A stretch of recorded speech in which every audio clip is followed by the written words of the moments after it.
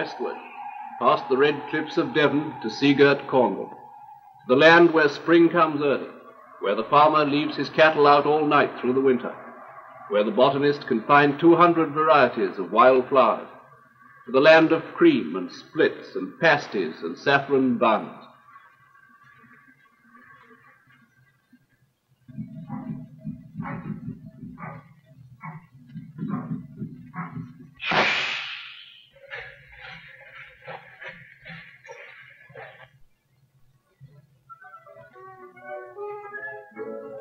This is the county of places world famous for their beauty. St. Ives, St. Blazes, St. Columb, St. Hilary, St. Maurs, St. Germans, St. Anthony and Roseland. More saints in Cornwall, they say, than there are in heaven. This is the corner of England that is hardly English at all, washed on two sides by the Atlantic rollers, almost cut off from the mainland to the east by the river Tamar. To visit Cornwall for the first time is to visit a foreign country, a country of strange legend and tradition. Only 200 years ago, the Cornish spoke their own Celtic language, the language of the ancient Britons. Even today, dialect words and place names remain as a reminder of their bygone culture.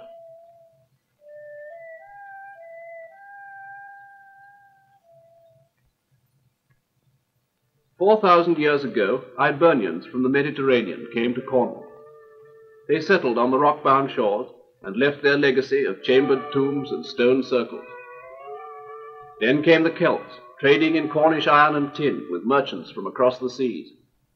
From Wales and Ireland came missionaries preaching a new faith, establishing places of worship centuries before the churches were founded. Symbolic of the struggles between Christianity and the surviving pagan peoples is the monastic fortress of St. Michael's Mount, where all through the Middle Ages pilgrims paid homage at the sacred shrine.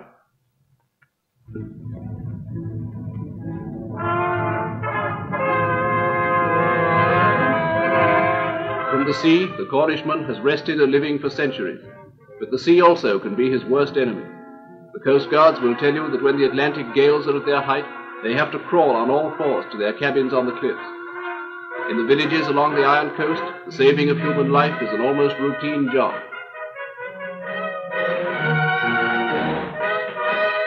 Scarcely a week passes in the winter months but a Cornish lifeboat puts to sea with her voluntary crew.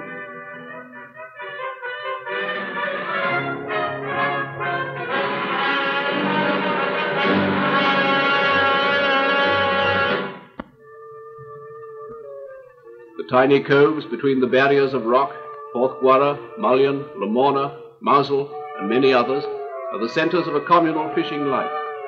The Cornish fisherman earns no wages. He owns his own boat and pools the proceeds of his catch with his colleagues. The staple catches are lobster and crab, but when there's no catch, there's no money either. St. Ives is the headquarters of the pilchard fishery. Until a few years ago, the pilchard shoals came close inshore each summer. But now, for some unexplained reason, they no longer frequent the bay, and the motor drifters must go many miles to sea in search of them.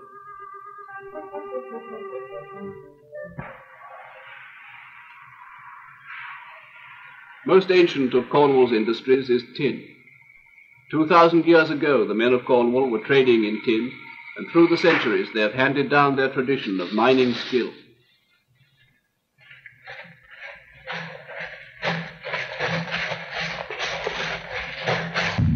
Some of the mines have been worked far out under the bed of the sea. Sometimes only a few feet of rock separates the miner from the sea above, and in heavy weather he can hear the thunder of the waves above his head.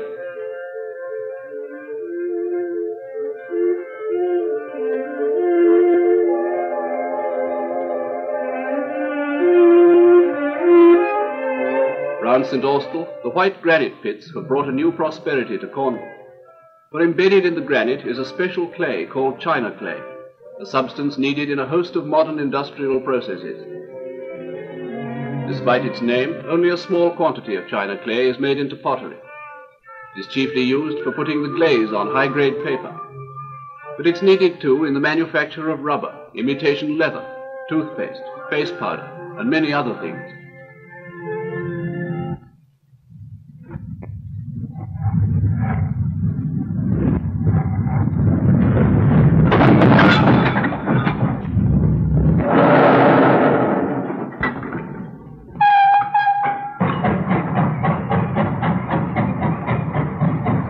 China clay is an industry unique to Cornwall, and so to the little ports of Foy and Charlestown has brought a new export trade.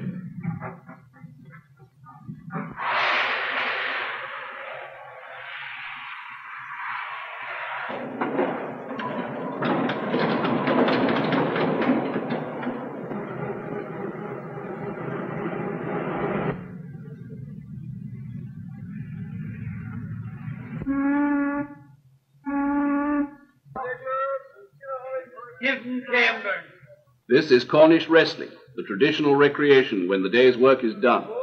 The rules lay down that there shall be no rounds. Every fight must be fought continuously to a finish.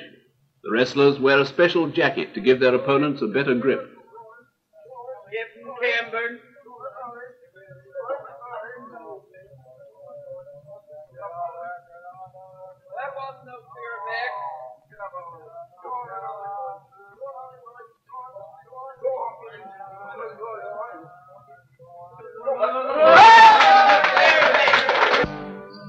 Such is the Cornwall of every day.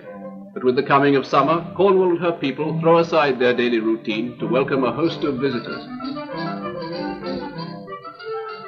Along the 100 miles of windswept cliff and headland, the coast guards are outnumbered by an army of hikers.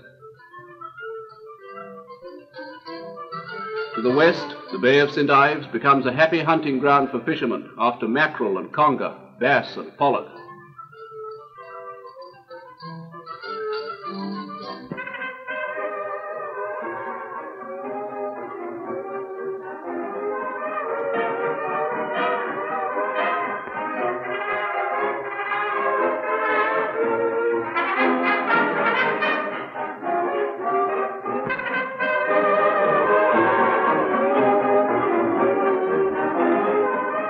For the yachtsman, the broad stretches of the Fal estuary, the intricate creeks of the Foy and Helford rivers.